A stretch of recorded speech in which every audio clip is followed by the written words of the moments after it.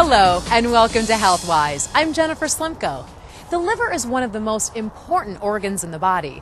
Now obviously alcohol abuse can damage the liver, but eating loads of sugar and fat can damage the liver too.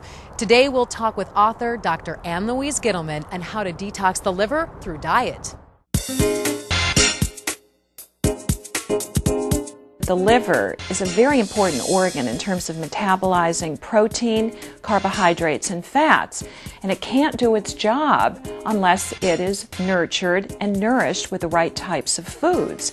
And so if you are deficient in certain antioxidant-rich fruits and vegetables, you're not going to be getting the right foods that will make bile, which is the liver's digestive fluid, that is able to digest fats and break it down into small little particles, and you're going to be clogging up your liver if you've got too many toxins, too much saturated fat, too many trans fats, too much high fructose corn syrup. It's vitally important on a daily basis that you get a steady supply of antioxidants. There are lots of liver-loving foods.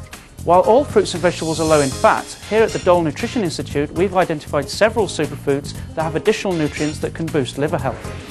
The first liver superfood is the mushroom, specifically the portobello, brown or crimini, shiitake and white mushrooms. The second liver superfood are some of the cruciferous vegetables. Broccoli, Brussels sprouts and cauliflower all contain indirect antioxidants which activate the liver's detoxifying enzymes, plus they are all a reasonable plant source of the nutrient choline, which helps transport metabolized dietary fat away from the liver.